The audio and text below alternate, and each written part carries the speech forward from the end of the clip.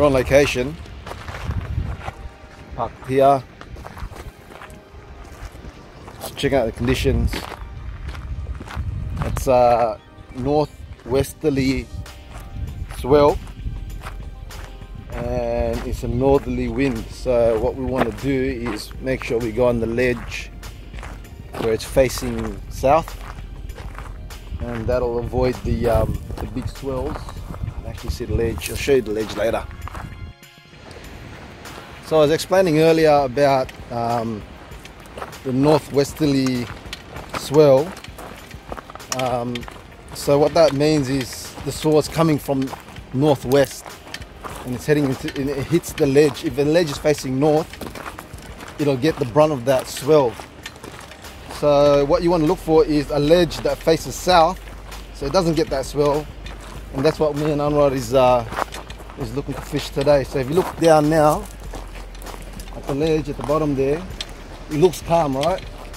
That's because the swell is coming from a different direction, and the wind is a northerly wind, so the wind is coming from the north, which means it's going to make it's going to impact that side of the ledge, the north facing ledge.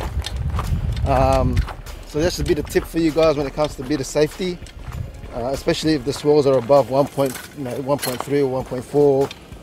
anything more than that, I don't know. But yeah, there you go. So back on the topic of swells and wind, I'll show you exactly what I mean. We're on the actual ledge now, but if you see on that side there, north facing or west facing, there's swell there, and it actually gets worse around the other side. But if you look on this side, nice and calm. So if you're rock fishing, you want to get somewhere that's quite calm, unless you want to do some hardcore rock fishing like those morning tide boys. Oh yeah, that's how I choose my ledge. Hope that helps. Just want to make a point.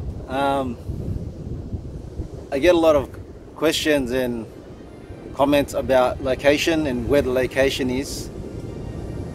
It's not that I want to share the location. I'm happy to do that, but it's just not what fishermen do, right? In the streets, it's called the G code or fisherman code. You know, if you tell locations and you let locations, it's almost like snitching, and you don't want to do that, right? It's not really something that's popular amongst fishermen. What I do recommend is watch one of my videos.